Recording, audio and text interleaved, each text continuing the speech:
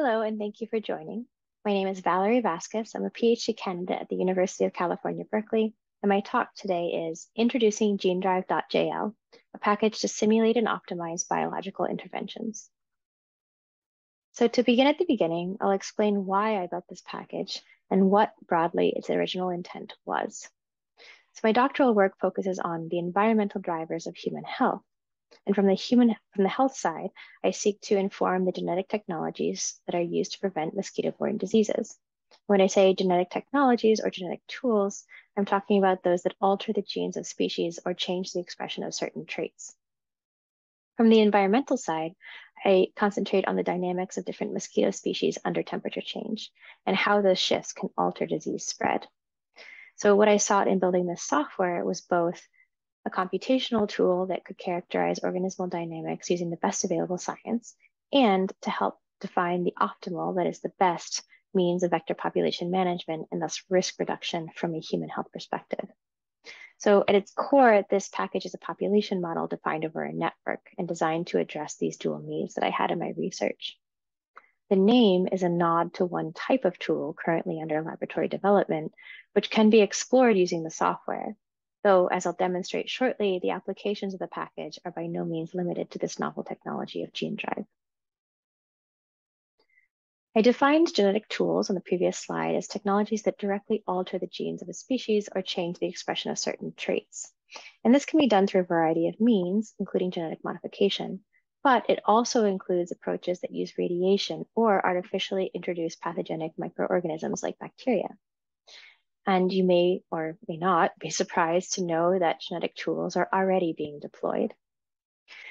These headlines on the screen underline the real-world applications of the software I'll be presenting today, and all but one concerns tools with ongoing and widespread trials. These tools include Wolbachia, a bacterial infection that blocks mosquitoes' ability to spread pathogens, and Riddle, an engineered suppression technology.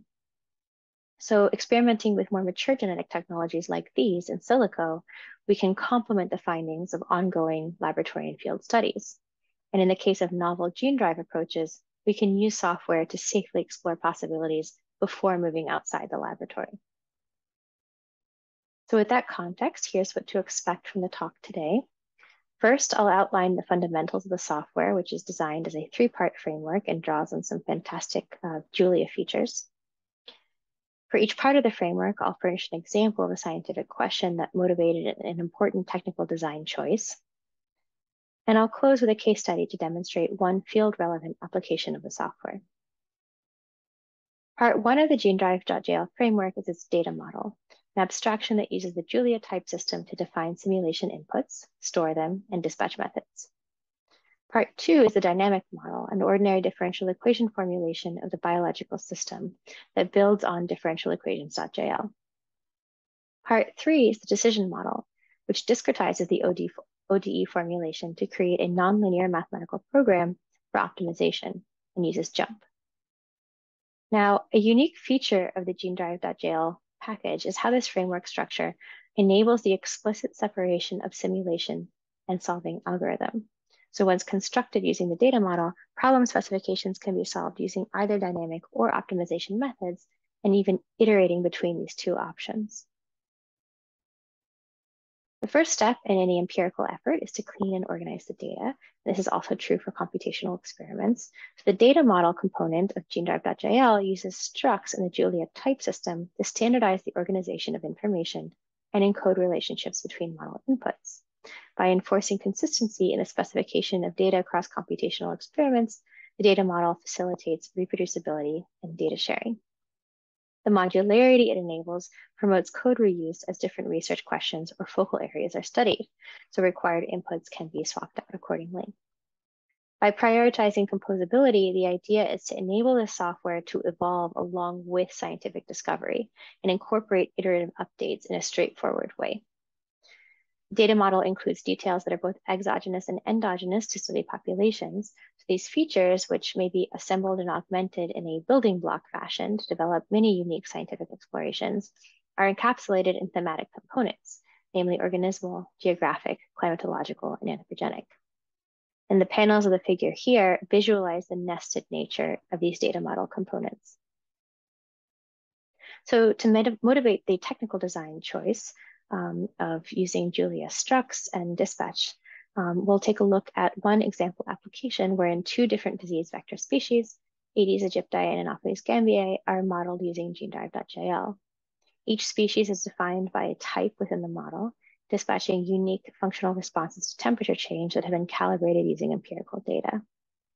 So here we have both species modeled over the same time frame of 1 year, using the same temperature inputs representative of a temperate southern hemisphere, and beginning from the same initial population size. And we see that the count of one species, the Anopheles, increases during the cooler months in the middle of the year, while the other decreases. And this gives us insights into the shifting disease risk in this hypothetical scenario. Now, moving on to the second part of the framework, the dynamic model. This piece is a mathematical representation of continuous time population dynamics using ODEs. And it's a metapopulation model, meaning that it can accommodate multiple discrete populations connected via bidirectional migration. And the equations of the dynamic model, of which these are some examples, are applicable across metamorphosing species. They're stage structured such that all organisms within a particular life stage are assumed to be equal with respect to their birth, death, and maturation rates. And those organism characteristics are specified by the values populating the data model. So this approach to parameterization is an important aspect of the empirically informed logic governing GeneDrive.jl's design. The data model establishes an experimental record of the parameters used to initialize a simulation. And these values can then be perturbed in a reproducible way, as I'll demonstrate in a moment.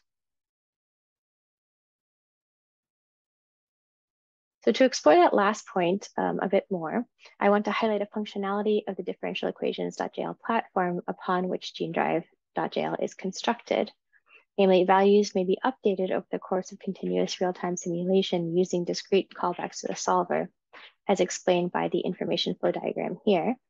And those callbacks facilitate experiments that explore the effect of exogenous perturbations to the biological system being modeled. So it opens the possibility for new scientific questions to be asked. And one example use case is introducing a new organism type into the simulation after it has been initialized. So simulating species invasion. Another is abruptly altering the environmental conditions to which simulated organisms are responding, so demonstrating climate change. And ultimately, this functionality just supplies another unique characteristic of the framework presented here. And just because I'm tangentially mentioning solvers, I want to take note of another advantage stemming from the DifferentialEquations.jl platform, namely the continued composability that's enabled by being able to pick from a robust suite of available solution methods. So the technical design we've just been focusing on of callbacks is motivated here by an example scientific application where we examine the effect of temperature perturbations on organismal dynamics. So first, just for visual explanatory purposes, we established the baseline dynamics using a simple sinusoid representation of temperature as the input, with the dotted green line in the figure representing the organism responses to that temperature. And then we define the timing of our desired temperature change and establish its magnitude and directionality, so negative or positive, right? So hot or cold. And then we simulate and analyze the delta from the baseline at those perturbation points. And we see the impact on vector dynamics from a 2 degrees Celsius temperature increase for 5 days, a 5-degree increase for 2 days, and a 3-degree drop in temperature for 3 days. And this just showcases one way this design choice can be applied toward a hypothetical scientific study. The decision model that constitutes the third piece of the GeneDrive.jl framework is a nonlinear mathematical program, and it's written in the extensively developed domain-specific language embedded in Julia called JuMP. It's implemented by discretizing the dynamic model system of ODEs using the Euler approximation method and a daily time step. So in terms of constraints in the model, there are two varieties. First, the discretized population equations form the equality constraints. So the feasibility of a given simulation is informed by experiment-specific biological details. And like the dynamic model, the decision model parameters are populated by the data model values, and equality constraints, such as the example on the screen there, are applicable to alternative species according to this parameterization. Second, constraints representing non-biological or operational limitations, such as resource availability, enter the model as inequality constraints. And these can include, for example, a restriction on the maximum or minimum number of intervention actions to be taken per day or over the full time horizon of the problem. And finally, the objective function, that is the goal that is being maximized or minimized, is flexibly specified by the user according to the problem at hand. So in this representative example on the right, I seek to minimize the number of disease vectors F, which are female mosquitoes, because they are the ones that bite and therefore spread disease, by releasing the minimal quantity of modified organisms C. In keeping with the composability and accessibility theme, JuMP can be used in conjunction with a wide array of solution algorithms, both free and commercial. So GeneDrive.jl includes IPOpt as a default nonlinear solver, and this can be augmented with additional algorithms to accelerate solutions or improve accuracy. Unlike the dynamic model, the information in the decision model simulation is evaluated once and over the full time horizon, as depicted in the picture here. And we'll look at the implications of that in a moment, including how it informed another key design feature of the GeneDrive.jl software. Okay, so now this quick example illustrates the motivation behind including an optimization component as part of the GeneDrive.jl framework. So usually in public health contexts, interventions are designed based on the results of fieldwork or expert opinion, and both of these things are very important. But both of these options can also be expensive and include large possibilities for error. Another alternative is simulating interventions using an ODE model. But even if we model an intervention using an ODE simulation, there's no guarantee of optimality, right? So here, we're exploring the differences between simulating a hypothetical expert-informed public health intervention and optimizing it. So first, we define the genetic technology that we're interested in, Wolbachia replacement. We set the objective as that simple minimization seen earlier, and define our operational constraints as deployments that can only begin on the 15th day of the year and are restricted to occur every 10 days thereafter. So on the right, we see the decision model output, which includes a mere 3 discrete trips to the field that were sufficient to achieve the objective.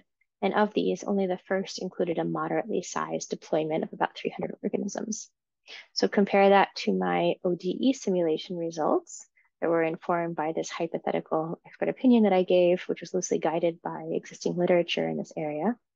And we see that the optimized version lowers disease risk earlier in the year and demands fewer resources, both in the sense of transportation to the field, so fewer discrete releases, and a smaller total number of organisms released.